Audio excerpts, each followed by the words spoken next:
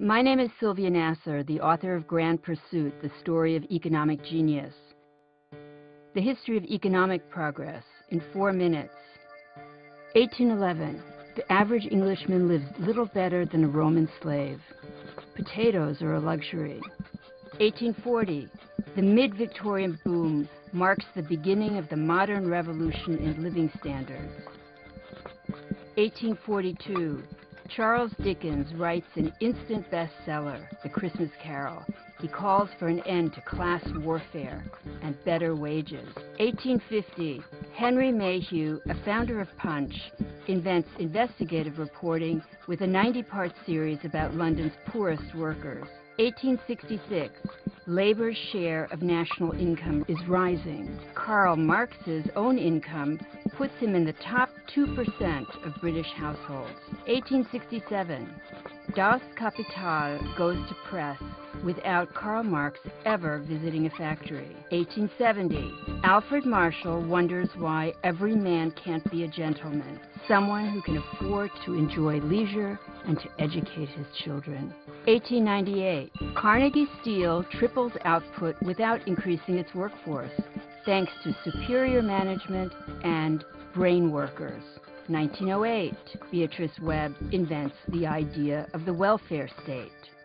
1911. Irving Fisher endorses the idea of a diversified stock portfolio. Maynard Keynes disagrees and advocates buying and selling one stock at a time. 1918.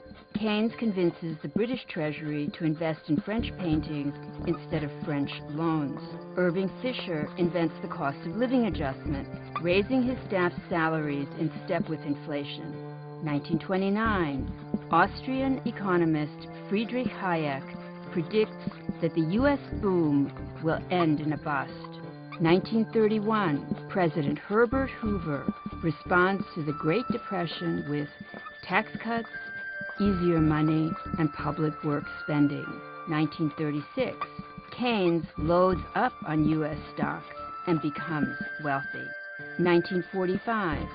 Hayek warns that government control of the private sector will destroy political freedom, yet supports government action to promote post-war economic recovery. 1952. Mao Zedong comes to power. China's standard of living is only 50% of Africa's and 5% of America's. 1960. Joan Robinson denies that the Great Leap has resulted in famine even as Mao declines foreign food aid. 1963. Paul Samuelson says he'd rather write the nation's economic textbooks than its laws. JFK proposes a tax cut that leads to faster economic growth and a falling federal deficit.